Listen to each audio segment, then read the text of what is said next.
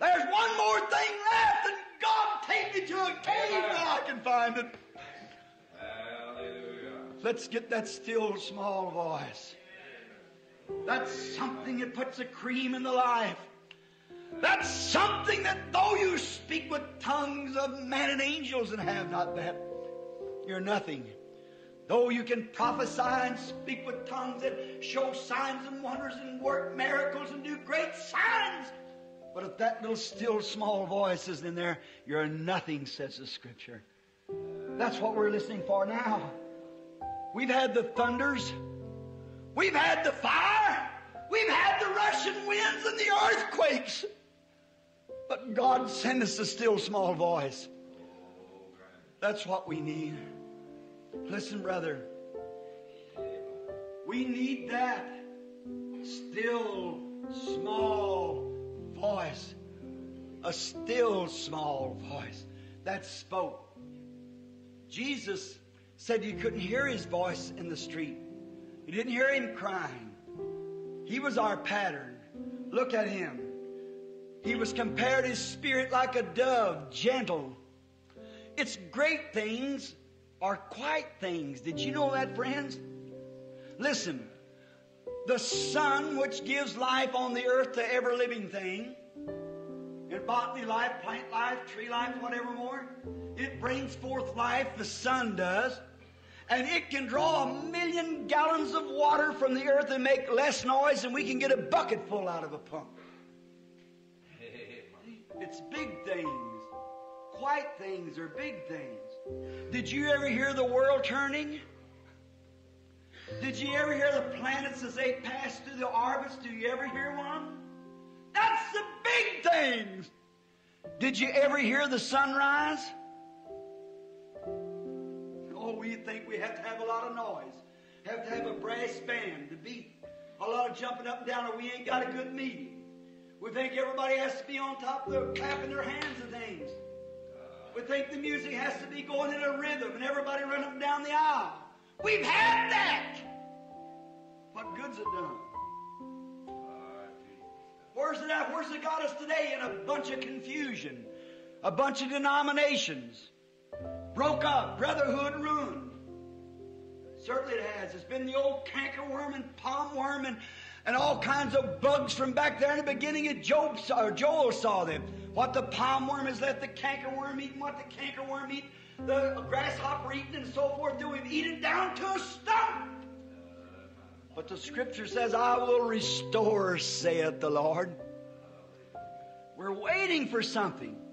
Of all the shouting, we've had enough blasting noise to convert the whole world. We've had enough hoorahing and hollering and carrying on till what's it done? It hasn't built the church, it's built denominations. It's made man go out with puffed up ideas and stuffed shirts. I don't like that stuff. Walk out on the platform and say, oh, look at him, he's a prince. Look how he's dressed, just polished and everything. He knows how to make his vows and so forth. That ain't what God chooses.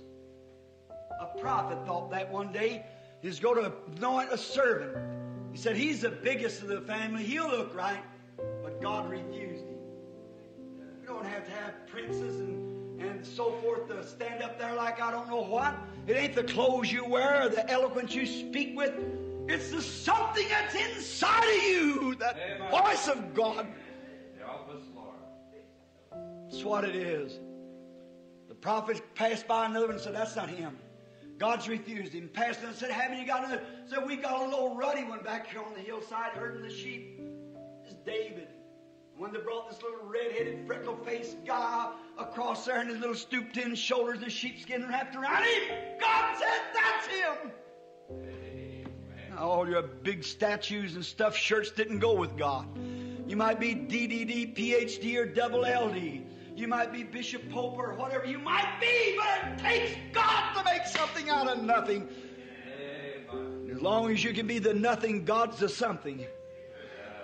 As long as you can get yourself out of the way, then God can come in. But when you're so stuffed up and starchy, you got the biggest and the best, you haven't got nothing that you ought to have. That's a humble heart before God. And we know that, brethren.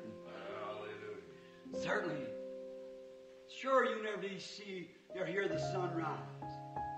You never did hear that. Did you ever go out at night to hear the dew fall? What would we do without it? See, it don't take that. I'll tell you one thing now.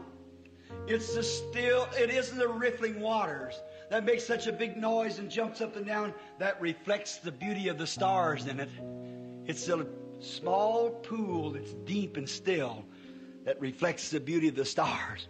What we need tonight is that deep, rich experience. That's something down in us that it don't have to shout, yet it might. But we put all emphasis on our shouting.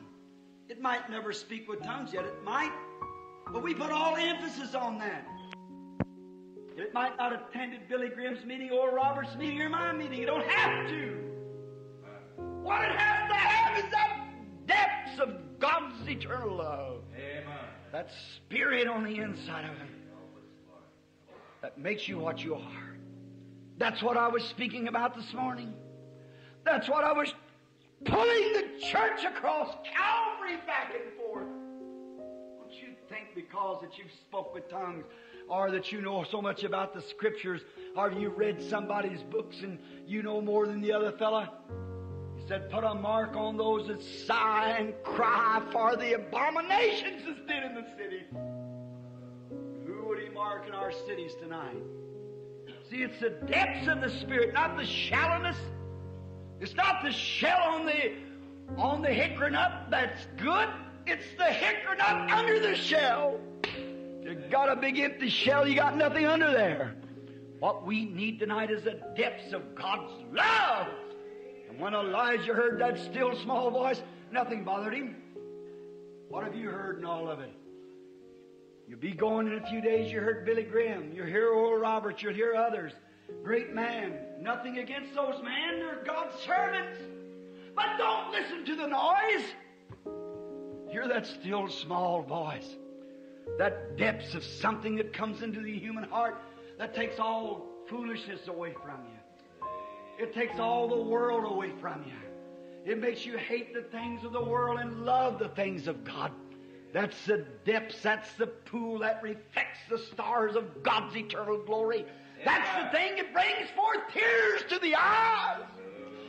Brings joy unspeakable and full of glory.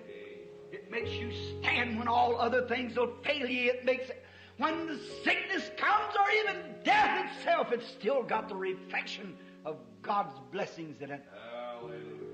That little pool that's deep and reflects the heavens, not the ripple and noise of the water. Riffling waters are not very deep. It's still waters that runs deep.